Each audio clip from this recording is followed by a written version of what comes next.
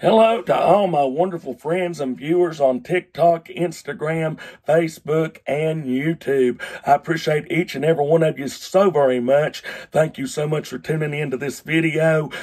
We are getting ready to celebrate our 34th birthday.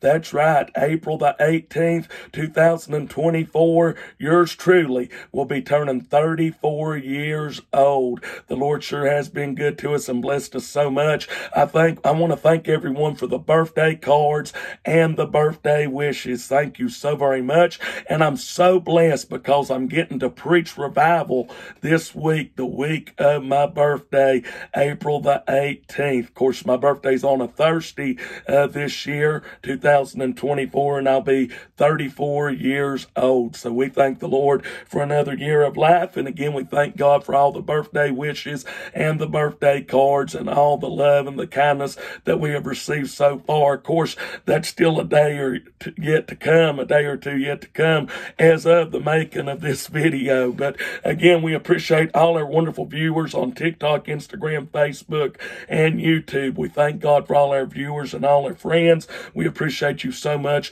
spending time with us. And my voice is a little bit rough and raspy. I apologize for that, but we have been in revival and are still in revival, and Lord's willing, we'll continue to be in revival the rest of this week and maybe even longer. I really don't know about that. But anyway, Jeremiah chapter number 32, I wanted to share a couple scriptures with you out of Jeremiah 32. I want to look at verse number 17 and verse number 27 and just look at these two verses. Verse number 17 of Jeremiah 32, And Lord God, behold, thou hast made the heaven and the earth by thy great power and stretched out arm, and there is nothing too hard for thee. Then 10 verses later in Jeremiah 32 verse 27, Behold, I am the Lord, the God of all flesh. Is there anything too hard for me? I'd like to have a little devotional video, and I'd like to speak just for a few moments on the thought, limiting the limitless God. Limiting the limitless God. Now, I want to say that Jeremiah was a great prophet of God. There's a lot of folks that would deny the ministry of Jeremiah. Jeremiah had a ministry that extended well over 40 years, yet he never had one convert. He never seen one convert come to the knowledge of the truth. God has blessed me. I've been preaching almost 21 years, and I've been blessed to see several come to the salvation and to the saving knowledge of God. Jeremiah had a ministry over 40 years and never saw one convert come to the knowledge of the truth. There would be a lot of folks that would doubt the ministry of the prophet Jeremiah, and there would be many that would wonder if he was even called. And God knew that, and that's why in the very first chapter of this precious book, Jeremiah chapter 1, God looked at Jeremiah and he said, Before thou wast born, I called thee, and whilst thou wast still in thy mother's womb, I ordained thee to be a prophet unto me, leaving no doubt whatsoever that God had called and ordained the prophet Jeremiah for a work. Oftentimes we look at a ministry and we use different things to gauge if a ministry is successful or not, but God doesn't work that way. So Jeremiah, he looked at the nation of Israel and he showed them their problem in Jeremiah 2:13 as God spoke through his pen. God said, My people have committed two evils. Number one, they've forsaken me, the well of living waters, and number two, they've hewn out cisterns, broken cisterns that can hold no water. So that was the problem. The solution was found in Jeremiah chapter 6 verse number 16, and the scripture declared there, Thus saith the Lord, stand ye in the ways and see, and ask for the old paths, where is the good way, and you shall find rest unto your souls.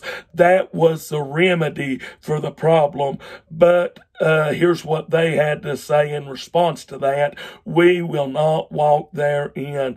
And as a result of that, we see that judgment came upon the nation of Israel through the Gentile empowerment, through the Babylonians, and all of that. And we don't have time to get into great detail with that. We have a time limit ourselves. I'm glad there's no limits and restrictions and barriers on God. But nevertheless, Jeremiah is known as the weeping prophet. He gets that title and that name from Jeremiah chapter 9, verse number 1, where he states, "Oh, that my head were as waters, and mine eyes a fountain of tears, that I might weep both day and night for the slain daughter of my people." So here in Jeremiah 32, Jeremiah is in prison for the word of God, for the testimony of the Lord Jesus Christ.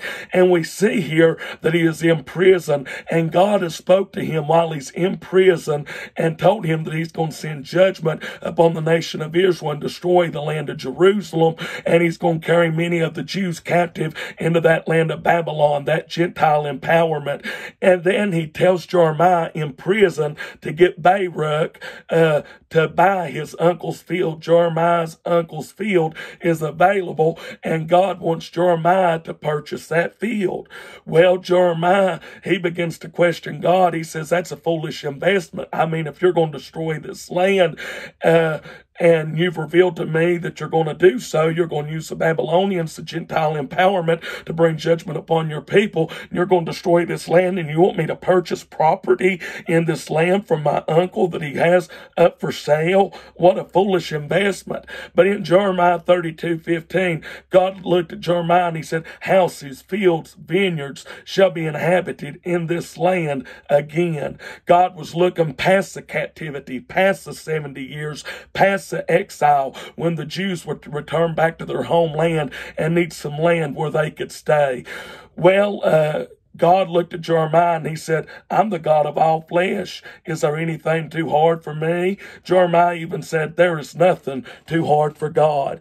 And so I want to challenge everyone that's viewing this video on TikTok, Instagram, Facebook, and YouTube. Let's take the limits and the restrictions and the barriers off God. Sure enough, 70 years later, after that exile period expired, they came back to that land that Jeremiah purchased from his uncle through the use of Baruch. And so God knew exactly what the future held. And I want to say, some of you may be worried about your future and about what's going to happen in days to come. Let me just encourage you that God has sustained you in the past. He's brought you to where you are in your present, and that very same God is going to sustain you in days ahead. Just put your faith and confidence in Him. If you're not saved, please do that. If you have backslidden on the Lord, come to Him. He loves you. And us who are saved, let's continue to serve Him faithfully with a pure heart.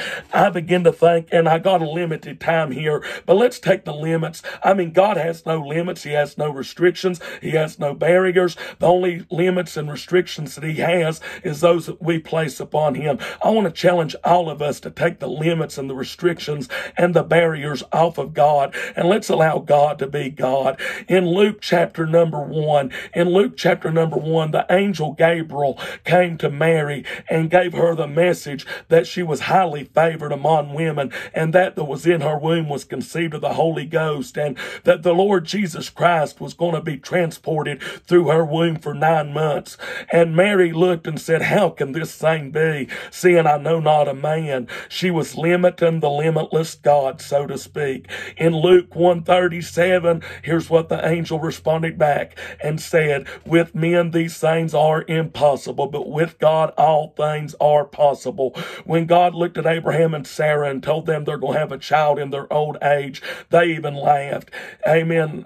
When the prophecy first come, 75 years old and 65, 25 years they would wait on that prophecy to be fulfilled. Abraham 100 and Sarah 90. But God fulfilled His word. And He said, is there anything too hard for me? Well, I have a time limit on here. I wish I didn't, but I just wanted to share a short devotional with you and let you know that we need to take the limits off this limitless God. He has no limits. He has has no restrictions other than what we place on him. Take the limits off the limitless God. Again, thank you so much for all the birthday wishes. April the 18th, we will be 34 years young. Lord's willing, that's still a day or two to go as of the making of this video, but April the 18th, 2024 is our 34th birthday. God bless you. We love you.